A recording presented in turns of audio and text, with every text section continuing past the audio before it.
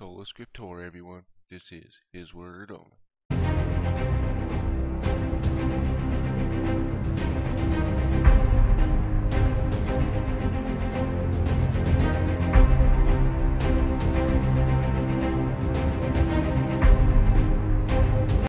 Alright, let's get right into God's Word. So before we get started, I want to address Bride in the comments there. And I think I didn't give you I should have gave you a better answer to the Bible's answer, whatever. But I want to show you why I stick to the King James Bible, and I would prefer everyone to stick to the King James Bible. Because first of all, you have copyright laws, so they have to switch it around anyways for that. And usually with like these new modern Bibles, there's always like one group that's making them, so you only get one opinion per se, right? While the King James Bible was made by 80 different linguists and experts and stuff, right? So you're getting all different kinds of opinions. But I want to show you. I just don't want to say, it's okay to parallel Bible and and compare Bibles and stuff, but make sure you always stick to the King James Bible when you're studying, and I'll show you why. Sorry. Anyways, here's the King James Version, Isaiah 34:11-17. And I've had this on my channel with Lilith, the Queen of Heaven video. But anyways, but the cormorant and the bittern shall possess it. Now, already we're off here. Now, the pelican, I guess you can say the cormorant is kind of like a pelican. But the bittern, this is a bittern. So already we're off track. A large marsh bird of the heron family, right? This one says porcupine, the Amplified Bible, right? But anyways, let's keep going. And the bittern shall possess it, the owl also, and the raven shall dwell in it, and he shall stretch out upon it the line of confusion and the stones of emptiness. This one says, and the bittern and the raven will dwell in it, and he will stretch over it, Edom, the measuring line of confusion, and the plummet stones of chaos over the nobles. But anyways, I just want to get to the point here. Okay, and they shall call its nobles to proclaim, this is Amplified, to proclaim the kingdom, but nothing shall be there, and all its princes shall be no more. Alright, let's see what the King James says here. They shall call the nobles therefore to the kingdom, but none shall be there, and all her princes shall be nothing. Right? You see how one little word totally changes the whole premise. Change it from her to it.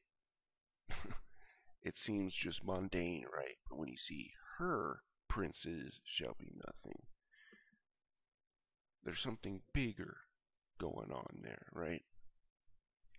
Alright, let's keep going. And thorns shall come up in his place, in strongholds, nettles and brambles and fortresses, and it shall be a habitation of jackals, an abode for ostriches. Alright? King James Version. And the thorns shall come up in all her places. There we go again. Nettles and brambles in the fortresses thereof. And it shall be a habitation of dragons and a court for owls. This is what the Amplified Bible says. And it shall be a habitation for jackals and abode for ostriches. You see why I say stick to the King James Bible. And Bride, if you're watching this, because the Lord's been kicking me on this, kicking my butt over this. And I want to bring people the truth, and I want to call myself on that, or out on that comment, because I should have done a better job of that. But anyways, I could keep going, like here. The wild beasts of the desert will meet here with the howling creatures, wolves and hyenas, and the shaggy wild goat will call to his fellow, the night monster will settle there and find the place of rest. That's what the King James says. The wild beast of the desert shall also meet with the wild beast of the island, and the satyr shall cry to his fellow. The screech owl, aka Lilith, is what this means here, also shall rest there and find herself a place of rest. This is what it says. The night monster will settle there and find a place of rest. See how words can change things. So be very careful. You are trusting yourself to the Bibles that we read, right? So if you are going to stick to the Amplified, keep a King James Bible right there next to you. Always have that as the foundation. Because from my experience, the King James Bible, sorry about that, guys. I don't know what the heck that was. But anyways, the King James Bible has always, in my experience, stuck true. And you can see why. But anyways, enough of that. We're going to get into the subject today, which is quite an interesting one, as I know people always have had this on their minds. And what is Christianity there to control the masses, right? You hear it all the time. And that's all it was created for, just to control the masses. Well, I'm going to show you scriptures and argue against that today. So, right now, we're going to start with Deuteronomy 14:22 through 29. Thou shalt, this is about the tithe and how the Levites didn't get an inheritance. And I'll show you what. Thou shalt truly tithe all thy increase of thy seed, and that the field bringeth forth year by year. Did you notice that? The field bringeth forth? Anyways, and thou shalt eat therefore the Lord thy God in the place which he shall choose to place his name there. Did you see that? So when you tithe, you're going to do it to where God places his name, to where he shows you, right? The tithe of thy corn, and of thy wine, and of thy oil, and thy firstlings of thy herds, and thy flocks, and that thou mayest learn to fear the Lord thy God always. I have one question. Do you see anywhere in there where there's money? Okay. And if it the way be too long for thee, so thou art not able to carry it, your firstlings and your flock, you're giving your fruits, right? Or if the place be too far from thee, so if the God place chooses is too far, in which the Lord thy God shall choose to set his name there, when the Lord thy God hath blessed thee, then shalt thou turn it into money, bind up the money in thy hand, and shalt go unto a place which the Lord God shall choose. But ready for this? This is awesome right here, guys. And thou shalt bestow that money for whatsoever thy soul lusteth after, for oxen, or for sheep, or for wine, or for strong drink, or for whatsoever thy soul desireth. Thou shalt eat there before the Lord thy God, and thou shalt rejoice, thou and thine household. And the Levite that is within thy gates, thou shalt not forsake him, for he hath no part nor inheritance with thee. See, in my opinion, I think God didn't give the Levites an inheritance so they didn't get too big for their britches, just like pastors do today, and the rabbis, and all these gatekeepers, right? But anyways, at the end of 3 years, thou shalt bring forth all the tithe of thine increase the same year, and shalt lay it up upon within thy gates. And the Levite, because he hath no part nor inheritance with thee, and the stranger, and the fatherless, and the widow, which are within thy gates, shall come, and shall eat, and be satisfied, that the Lord thy God may bless thee in all thy work of thine hand, which thou doest. Does that sound like a God who wants to control you, wants to worship me, or else? Sounds like a God who wants you to be at peace, right? So he wants to lead you to peace, right? While the world will tell you money, money, money, money. Give me that money. Well, most pastors out there will say, gotta tithe that Isaiah $52.53 seed, 53-cent seed. Bogus. If someone's doing that, get away from them. Get away from that church. And if you're watching TBN, get away from TBN. Because really all it is a bunch of new age mumbo jumbo. Prosperity gospel, right? Law of attraction from the new age. Name and claim it, right? All that stuff. It's all new age. When you get down to the nuts and bolts of it, right? But anyways, it's all about money. Like the churches are set up around money nowadays, and it's disgusting. And no wonder why people don't, think this. You have the Catholic Church, who's not Christian, by the way. They're called universal for a reason. And I'm sorry if that offends people, but it's the truth. Where do you see any of those rituals in the Bible? You don't, right? But anyways, I'm getting too far. Alright, Numbers 18:24 through 28. But the tithes of the children of Israel, which they offer as a heave offering unto the Lord, I have given to the Levites to inherit. Therefore I have said unto them, among the children of Israel they shall have no inheritance. And the Lord spake unto Moses, saying, Thus speak unto the Levites, and say unto them, when you take of the children of Israel the tithes which I have given you from them for your inheritance, then ye shall offer up a heave offering for it, or of it for the Lord, even 10th part of the tithe. This is food, by the way, guys. I don't know if you're getting the gist here. It's food. But anyways, and this your heave offering shall be reckoned unto you, as though it were the corn of the threshing floor, and as the fullness of the winepress. Thus ye also shall offer a heave offering unto the Lord of all your tithes, which ye receive of the children of Israel, and ye shall give thereof the Lord heave offering to Aaron the priest. It's food, guys. The tithe is food. And the people got to partake of it, and if you couldn't make the trip, you got to sell your firstlings, right, of your flock, and you got to go buy strong drink and enjoy yourself. Yes, that totally sounds like an oppressive God to me. Right? I mean, when you read all these other pagan gods, man, it's ridiculous how oppressive they are. But this God's different. Anyways. Malachi 3:6-15.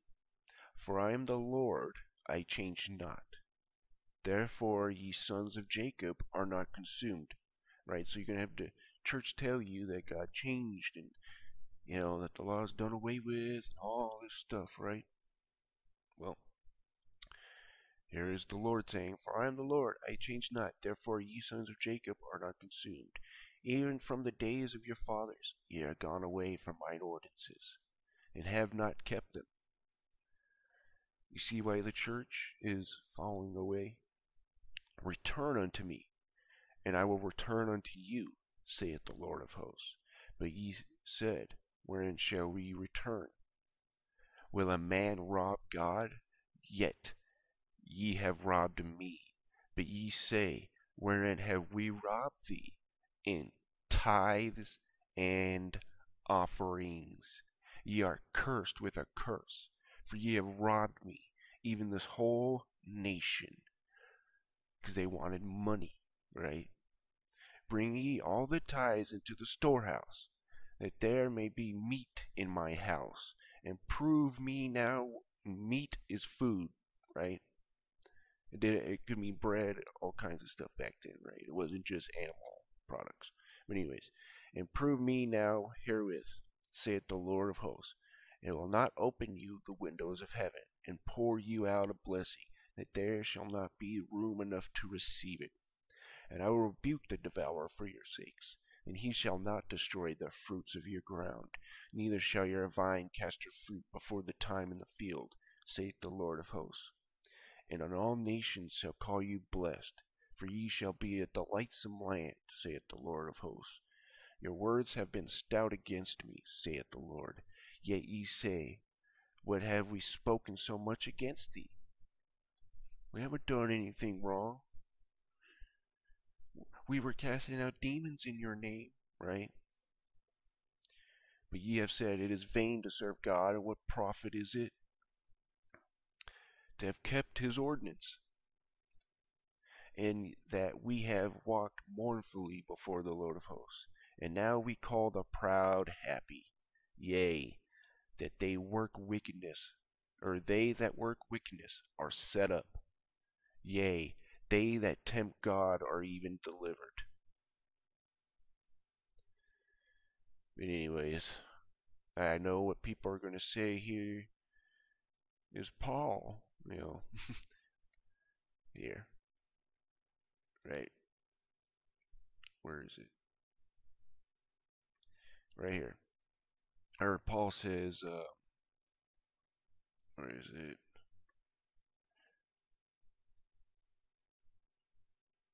Yeah, anyways, okay.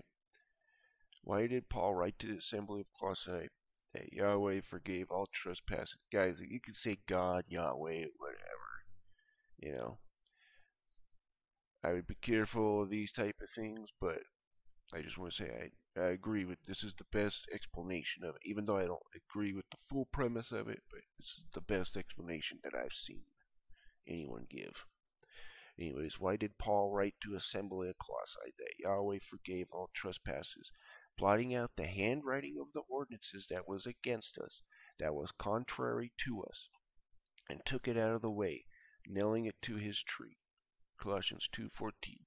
Was he saying that the law was no longer in effect, essentially blotted out, nailed to the torture stake, and as many believe to understand? Let's look at the background letter of Colossians. They were dominated by paganism. But so we don't get into all the nuance of stuff here. So basically they had a bunch of laws, and like material laws like we do, right? Don't cross the street, all this stuff, which was really written against us, right? But anyways, I'm getting ahead of myself. Okay, Paul's concern can see reading in the first chapter of Colossians. There in verse 9 through 10, he desires that they be filled with wisdom and spiritual understanding of the knowledge of Yahweh. In verses 13 through 20, he shows that Yeshua is the fullness of Yahweh, and that Yeshua himself was the creator. He ends the last two verses of the chapter declaring, striving to present every man perfect in the Messiah. Paul's point is that Yeshua is the head of the body, the assembly. In chapter 2, Paul warns the believers not to be taken by those who would beguile them, verse 4, nor be spoiled, as spoiled by war, through philosophy and vain deceit, by the traditions of men. You see that? And the elementary teachings of the world, verse 8. In verse 10, Paul points out that the believer who has been baptized is complete in Messiah. In the verse 13, he says the believer is now living a new life with his sins forgiven. Notice that in verse 13, it is the Father who has made the believer alive and has forgiven all trespasses. Yahweh is the subject here. Verse 14 tells how he did it, blotting out the handwriting of the ordinances that was against us, which was contrary to us, took it out of the way, nailing it to the tree of his Son, Yeshua. The handwriting of ordinances is not the 10 Commandments, which were written on 2 tablets of stone by Yahweh's own finger. These ordinances were handwritten by man. They were not engraved on 2 tablets or stone as were the 10 Commandments. In addition, this handwriting of ordinances, Paul says, is against us, contrary to us. This certainly cannot be the 10 Commandments, for they are not against us. Amen to that. David said, "Oh, how love I thy law! It is my meditation all day." If King David the patriarchs, and Yeshua himself kept and obeyed Yahweh's law, how can this law be against us or contrary to us? We might act contrary to his law, but certainly his law is not against or contrary to us. The problem was always with man, never the law. Amen to that. Now, I kind of want to take this a little bit further because this is what, okay, an ordinance, right, can also mean this. It is a religious ritual whose intent is to demonstrate an adherent's faith. So, if that, if the ordinance here, I think in my opinion, has to be the Levitical system, right? He did away with that. Because now we have a lamb, which is Jesus Christ, right? So, another version of ordinance can mean a religious ritual. See here again, right? I'll prove it to you. Here's Wikipedia, even though Wikipedia is hard to be trusted, but an ordinance is a term used by certain Christian denominations for a religious ritual that was instituted by Jesus or Christians to observe, or an ordinance. In Latter-day Saint movement, the term ordinance, ordinance is used to refer to sacred rites and ceremonies that have spiritual symbolic.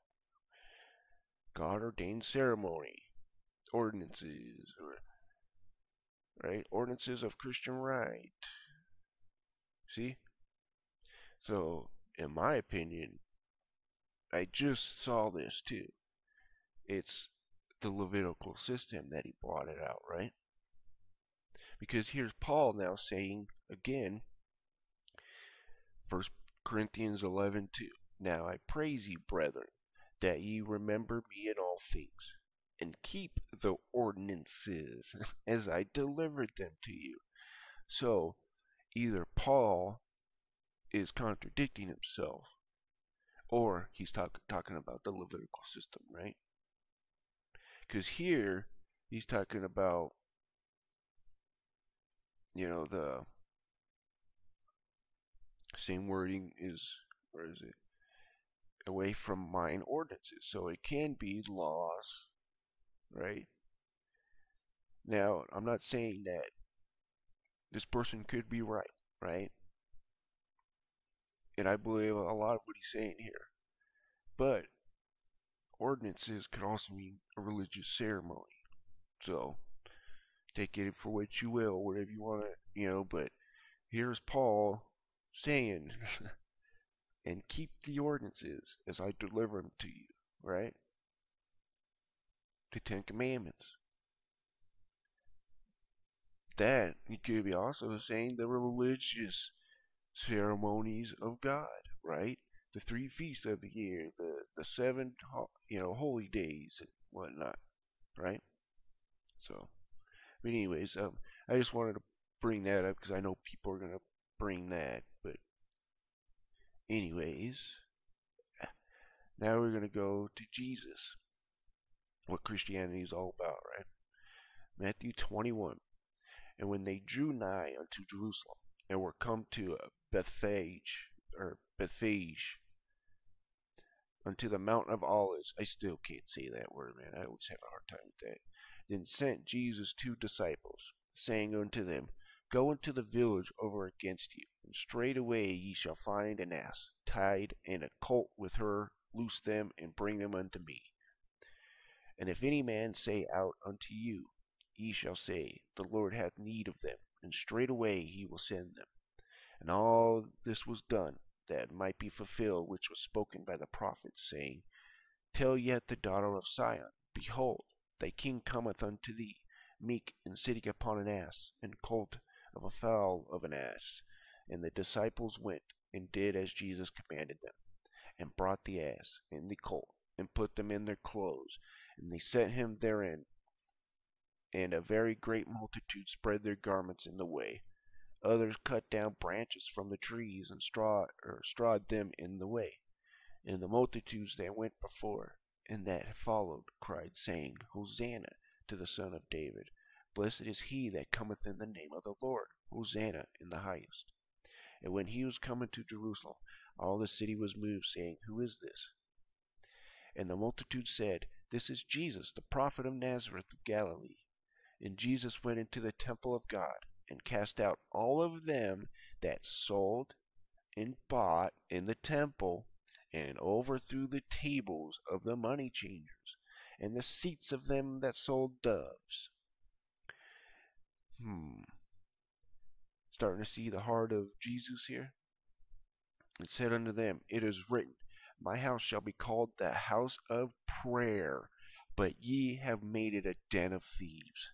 Ain't that the truth today? And the blind and the lame came to him in the temple, and healed them. Yeah.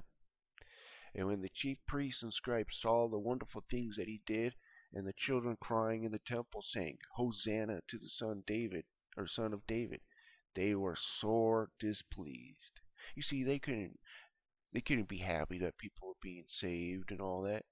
They were displeased because people were learning the truth and seeing they were losing their power right before their eyes. Right? All that gatekeeping wasn't going to happen too much longer. Right? Because these people were learning the truth, seeing the Messiah, right? They couldn't be happy that he was there and that they finally see the Messiah. No. Anyways, and said unto him, Hearest thou what these say? And Jesus said unto them, Yea, have ye never read, Out of the mouth of babes and sucklings thou hast perfected praise? And he left them, and went out to the city into Bethany, and he lodged there. Now in the morning, as he returned to the city, he hungered. And when he saw a fig tree in the way, he came to it, and found nothing therein, but leaves only, and said unto it, Let no fruit grow on the henceforward forever. And presently the fig tree withered away.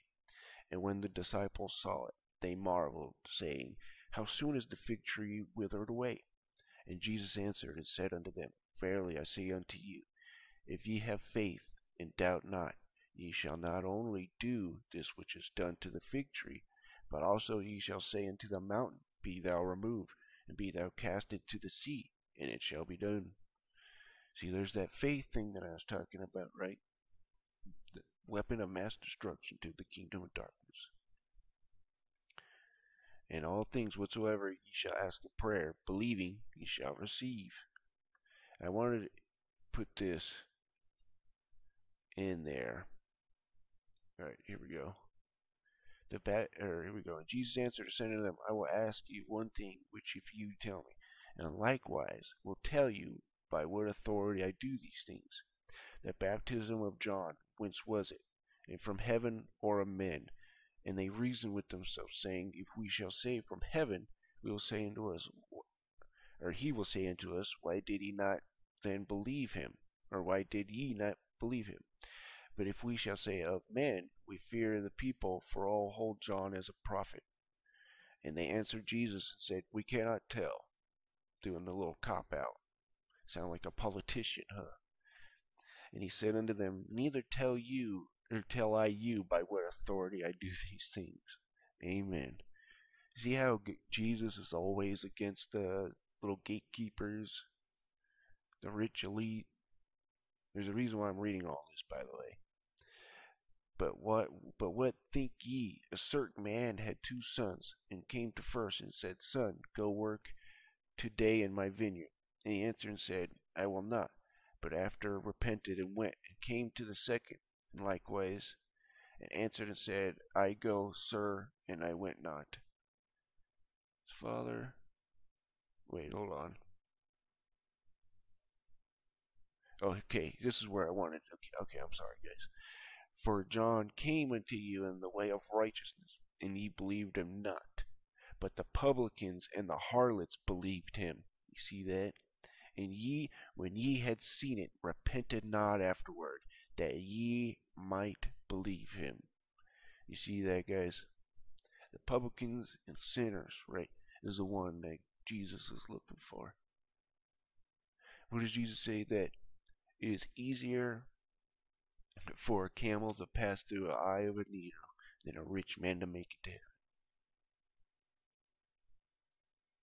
Anyways, Matthew 23:13 through 39. Here we go. But woe unto you, scribes and Pharisees, hypocrites, for ye shut up the kingdom of heaven against men.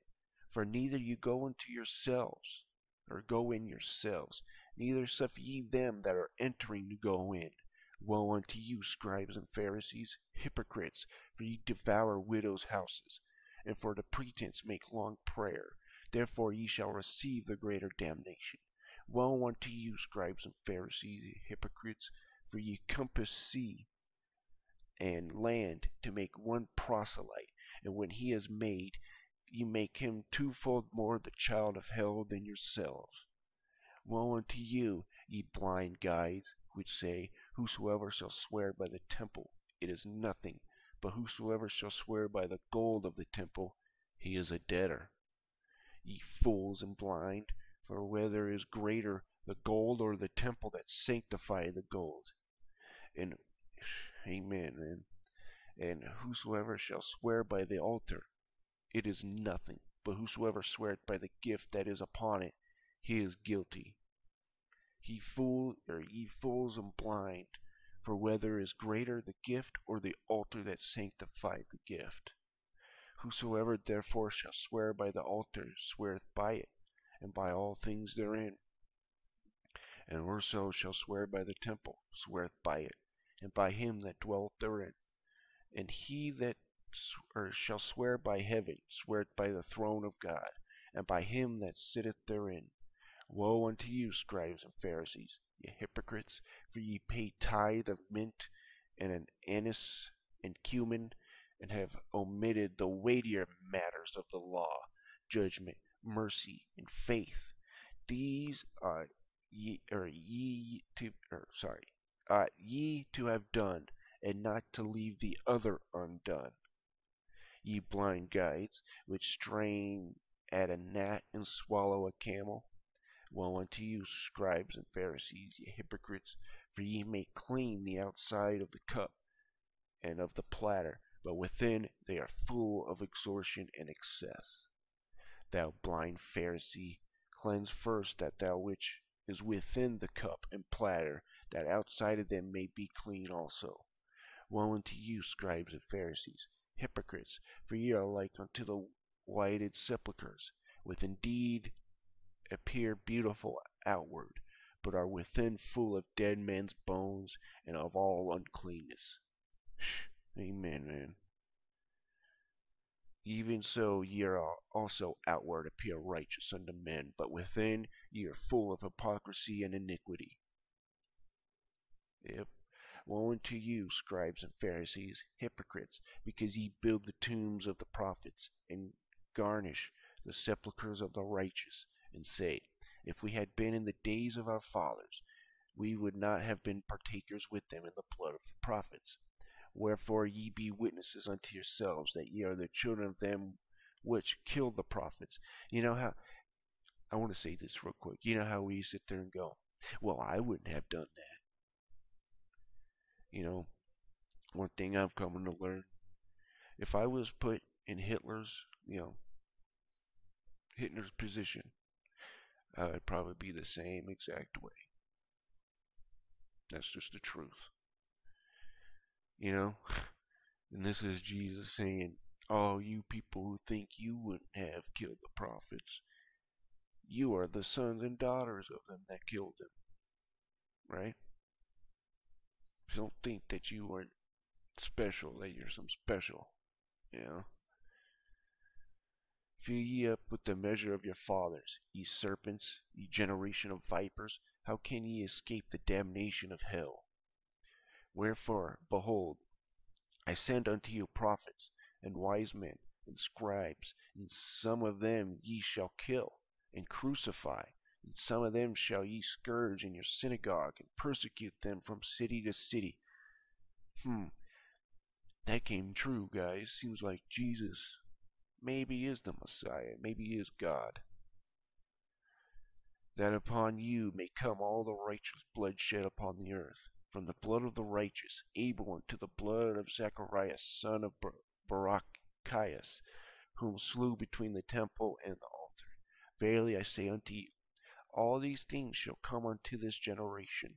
O Jerusalem, Jerusalem, that thou killest the prophets, and stonest them that which are sent unto thee, how often would I have gathered thy children together, even as hen gathered her chickens under her wings, and ye would not. Behold, your house is left unto you desolate. For I say unto you, ye shall not see me henceforth, till ye say, Blessed is he that cometh in the name of the Lord, which is Jesus Christ. And you have churches out there that literally say that Jesus' words were just for the Jew. Shut up. You know nothing. Jesus came for the world, not just for the Jew. Sorry. Anyways, I hope you guys really get edified by this one, And like I said, I'm going to call myself out when I need to be called out, because I could have answered that question a little bit better instead of giving some wish-washy answer, and I apologize for that. But I want to give you guys the truth, and ain't nothing better than the truth than the Word of God, right? So if you guys have anybody who asks this question, show them these verses, My job was to give you guys the ammo, right? And I just want you guys to have the truth. It ain't in me. It's in Jesus Christ. And He is the way, the truth, and the life. And He is the only way we are going to get through this, to be honest with you. But anyways, let me say a quick prayer. Lord, for anybody that's willing to come to you today, Lord, just let them in. Show them the truth. Show them the way and the life. Show them your Son and what He has done for me, and for the whole world is just miraculous, Lord. And we thank you. And let the people out there who want to come to you, let them confess with their mouth, Lord, that you are the King, the God, that there is none else like you. And we thank you. Just lead us into truth and not into temptation. In Jesus' name we pray. Amen. Alright. Hope you guys have a wonderful day.